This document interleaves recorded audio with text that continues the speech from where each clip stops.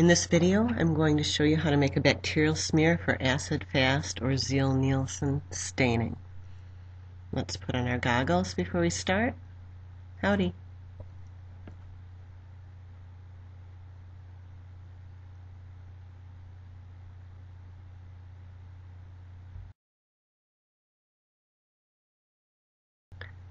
Okay, first we're going to prepare our microscope slide.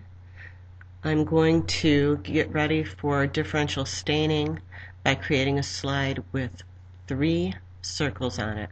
In that first circle on the left, I'm going to put my positive control, my acid-fast known organism. And in that third circle, the one on the right, I'm going to put my non-acid-fast negative control. The unknown bacterial sample will go in the middle. It's a good idea to flip that slide over so the wax is on the bottom. That way the wax will not mix with my bacterial sample, and it's an easy way to tell which side of the slide is the top side. Whichever side you can scratch the wax off on is the bottom.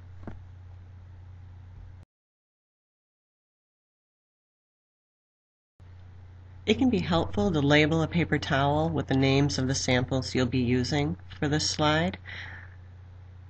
I'm going to use Mycobacterium smegmatis on the left as my acid-fast control, Staphylococcus epidermidis on the right as my non-acid-fast control, and my unknown will go in the middle.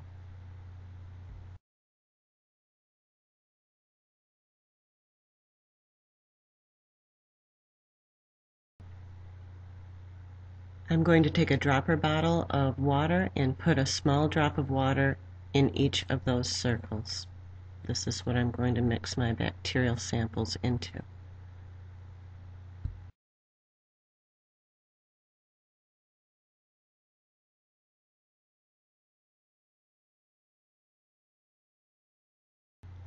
Now my slide is ready for the bacterial samples. I'm going to start by transferring Mycobacterium smegmatis, my acid-fast positive control, into the circle of water on the left of my slide. First I need to sterilize my inoculation loop or wand. I put it into that microincinerator hub for 5 to 10 seconds.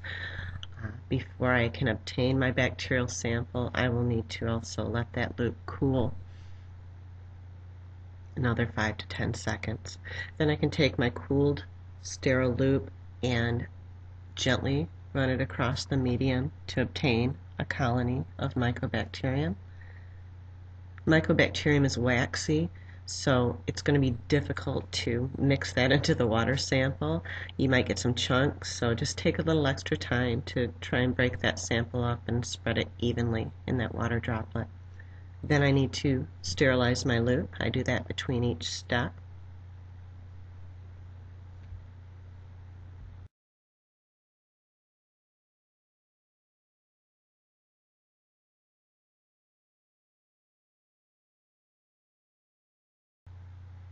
Next I will obtain my non-acid-fast, my negative control, and here I'm using Staphylococcus epidermidis.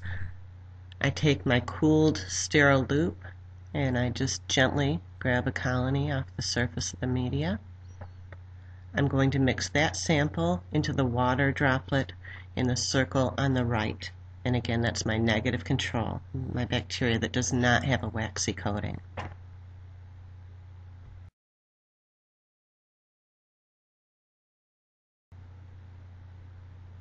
I sterilize my loop, let it cool, and then I can obtain my unknown bacterial sample. Again, I gently move my loop across a colony in that unknown sample and mix that into the water droplet in the center of the slide. And then I'm going to sterilize my loop one last time.